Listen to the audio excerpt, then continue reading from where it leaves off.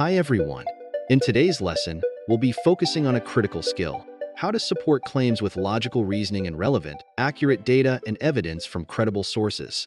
Whether you're writing an essay or participating in a debate, knowing how to back up your claims effectively is key to making a strong argument.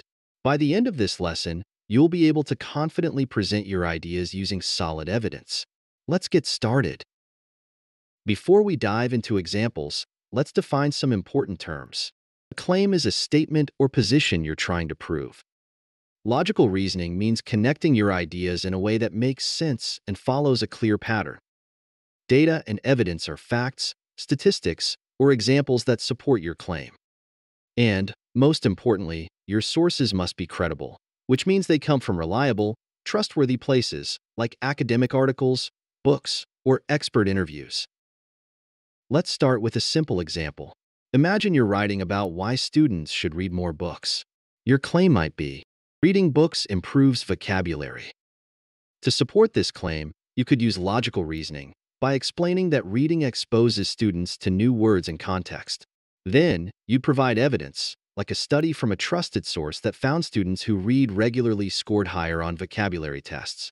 By using both reasoning and evidence from a credible study, you make your claim more convincing. Now, let's move to a more complex example. Say you're arguing that homework should be limited to 30 minutes per night for middle school students. You might support this claim by using logical reasoning to explain how too much homework can lead to burnout and reduce time for other important activities. Then, bring in relevant data, like research from the National Education Association, that shows excessive homework doesn't necessarily improve academic performance in middle school.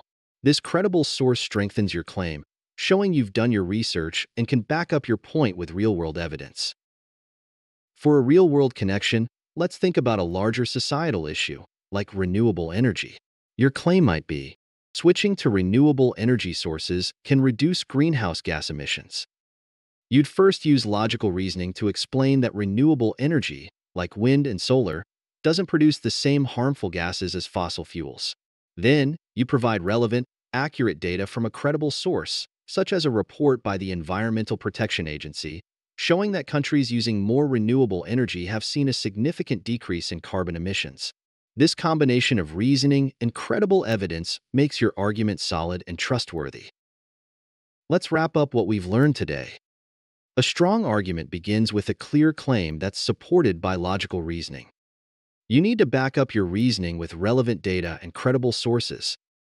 Whether you're discussing reading, homework, or renewable energy, using accurate evidence makes your argument more convincing and reliable.